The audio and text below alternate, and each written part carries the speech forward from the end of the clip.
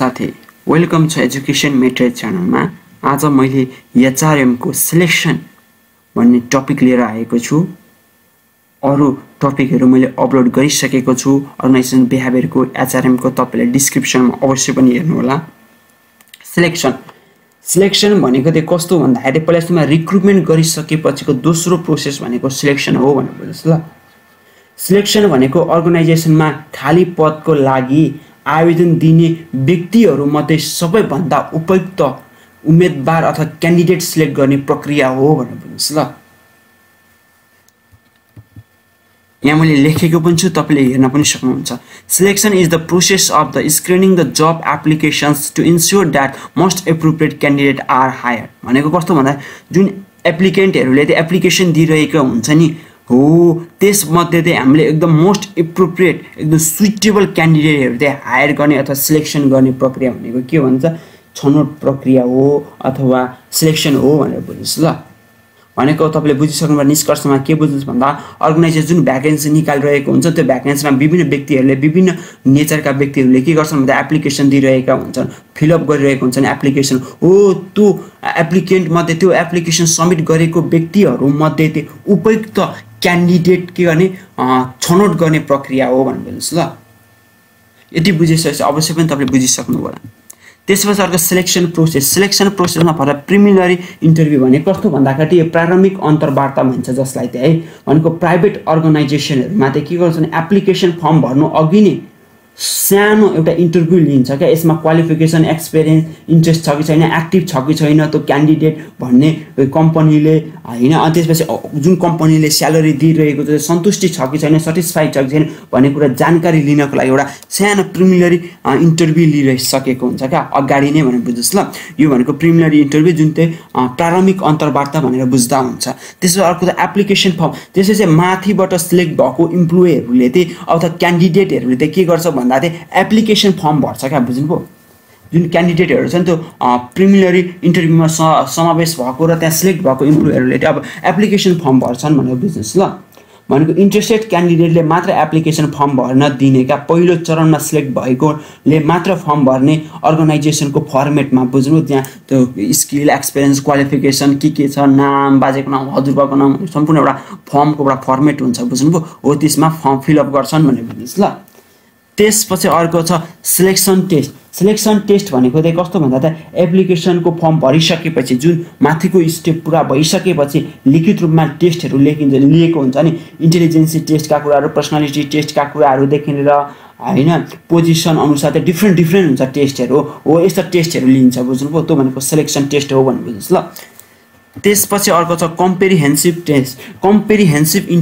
Comprehensive interview भनेको एकदम क्या बृहत एउटा विस्तृत इन्टरभ्यु भनेर बुझ्नुस् ल। माथिको जुन फर्स्टमा लेखेको इन्टरभ्यु एउटा सर्ट इन्टरभ्यु हो जुन चाहिँ सिलेक्सन गरिसकेपछि मात्र तलको प्रोसेस गर्न पाइन्छ। यो भनेको माथिको सिलेक्सन टेस्ट भइसकेपछि एउटा इन्टरभ्यु लिन्छ क्या।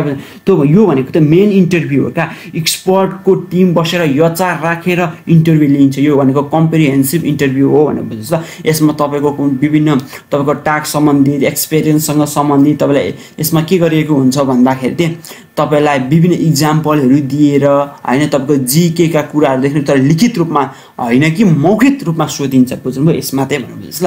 अर्को छ तपाईको ब्याकग्राउन्ड इन्भेस्टिगेसन अथवा रेफरेन्स चेकिङ भनेको कस्तो जब माथिको तपाईको इन्टरभ्यु लिइसकेपछि अब के गर्छ इन्टरभ्यु लिने व्यक्तिहरुलाई अर्गनाइजेसन एचआरहरुले चाहिँ तपाईको बारेमा चाहिँ रियल फिल्डमा आएर बुझ्ने काम गर्छ कि यो इम्प्लोइ साच्चै नै क्यापेबल छ अथवा तपाईहरु जुन रिकमेन्डेसन रेफरेन्समा लेखिरहेको हुन्छ नि त यी नामहरु फोन नम्बरहरु लेख्नुहुन्छ उहाँलाई कल गरेर पनि सोध्नुहुन्छ यो इम्प्लोइले चाहिँ अथवा यो क्यान्डिडेटले चाहिँ हाम्रो अर्गनाइजेसनमा त इन्टरभ्युमा राम्रो गर्नुभएको छ अथवा फिलअप गर्नुभएको छ एप्लिकेसन यो व्यक्ति चाहिँ कस्तो यो व्यक्तिले कस्तो काम गरिरहेको छ, यो व्यक्तिले पहिले गरेको काम छोड्नुको कारण के हो, यो व्यक्तिलाई कुनै मुद्दाहरु लागेको छ कि छैन हो। यस्ता ब्याकग्राउन्ड कुरा इन्भेस्टिगेसन हुन्छ भनेर बुझ्नुस् ल।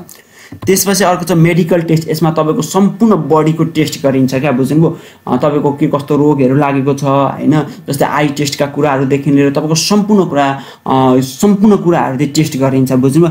यसमाथि भनेर बुझ्नुहोस् ल। यसमा मेडिकल टेस्ट भनेको चाहिँ तपाईँको कुनै बिरामी हुनुभएको छ कि छैन, पहिले कस्तो बिरामी हुनुहुन्थ्यो भन्ने कुरा चाहिँ टेस्ट गर्ने, यसमा मेडिकल टेस्ट भनेर बुझ्नुहोस्। अर्को त प्लेसमेन्ट एन्ड फाइनल सिलेक्सन, माथिको कम्प्लिटली भइसकेपछि अब तपाईँको सिलेक्सन गरिन्छ। जुन सिलेक्सन त लिमिट परीक्षण काल हुन्छ क्या, बुझ्नु, परीक्षण 6 महिना 1 वर्ष हेरेर कम्पनीको नेचर अनुसार हुन्छ, बुझ्नु। त्यसको लागि तपाईँले सिलेक्सन गरेको हुन्छ, त्यो पनि तपाईँले समय अवधि पार गरिसकेपछि तपाईँ पर्मानेन्ट इम्प्लोइ हुनुहुन्छ त्यो अर्गनाइजेसनको भनेर बुझ्नुहोस् ल। यस्तो छ सिलेक्सन प्रोसेस भनेर बुझ्दा हुन्छ। त्यसपछि types of selection test. Types of selection टेस्टमा हामीले यहाँ देख्न सक्छौँ 5वटा छ। हेर्नुहोस् त, एप्टिट्युड टेस्ट। एप्टिट्युड टेस्ट भनेको तपाईँको इन्टेलिजेन्सी लेभल टेस्ट गर्ने, क्या लर्निङ क्यापेसिटी टेस्ट गर्ने भनेर बुझ्नुहोस् ल। जस्तै विभिन्न न्युमेरिकल जिकेहरू दिएर पनि यसमा टेस्ट गर्न सकिन्छ भनेर बुझ्नुहोस् ल। अर्को एचिभमेन्ट टेस्ट भनेको कस्तो भन्दा चाहिँ जबको बारेमा तपाईँले के पहिले कम्प्लिट गर्नुभएको छ, नलेज के छ होइन, त्यसै टेस्ट गर्ने, वर्क स्याम्पलहरू टेस्ट गर्ने होइन, त्यस्तो गर्ने कुराहरू यहाँ गरिन्छ। एचिभमेन्ट टेस्टहरू भनेको तपाईँको यो चाहिँ कामको नेचर अनुसार तपाईँको जुन अप्लाई गरिरहनु भएको छ, जुन एप्लिकेसन दिइरहनु भएको छ, त्यसको नेचर अनुसार चाहिँ तपाईँले के नलेज छ तपाईँले लाई एउटा स्याम्पल पनि दिने काम गरिन्छ क्या, बुझ्नु, एउटा इक्जाम्पल दिन्छ होइन।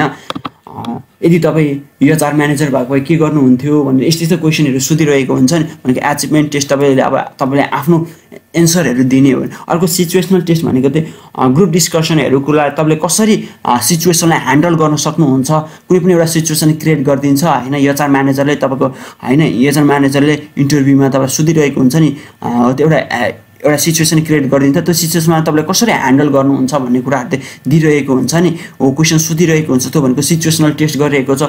ग्रुप डिस्कसनमा तपाईँले कसरी आफूलाई एक्टिभ गराउनुहुन्छ, कसरी अरूभन्दा एक्स्ट्रा अर्डिनरी बनाउनुहुन्छ, हो यस्ता कुराहरू चाहिँ हामीले सिचुएसन टेस्टमा हामीले टेस्ट गरिरहेका हुन्छ। कसले भन्दा एचआर म्यानेजरहरूले टेस्ट गरिरहेको छ, इन्टरभ्यूमा पनि टेस्ट गरिरहेको हुन्छ।